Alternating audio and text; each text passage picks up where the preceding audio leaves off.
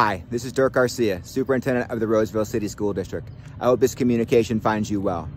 Throughout our community, there's a strong desire to have our children return to school for in-person instruction. We share that desire and are doing everything within our power to make that happen. On Monday, September 14th, you will receive a parent survey asking you to commit to one of two year-long programs. The first is an at-home, year-long distance learning model. The second is a hybrid model that combines in-person instruction and at-home distance learning. There is a need to resurvey our parents because we cannot offer the 5-day-a-week traditional model we had planned over the summer due to updated guidance from the California Department of Public Health.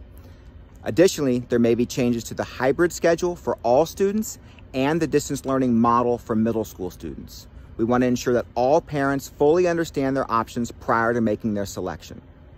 Once the survey results are in, it will take us 4 to 6 weeks to adjust teaching assignments and student schedules. I wish it could be done sooner. Unfortunately, adjusting 11,000 student schedules and reassigning over 100 teachers will take us through late October. Therefore, we intend to start both programs on the first day of the second trimester, which is Wednesday, November 4th.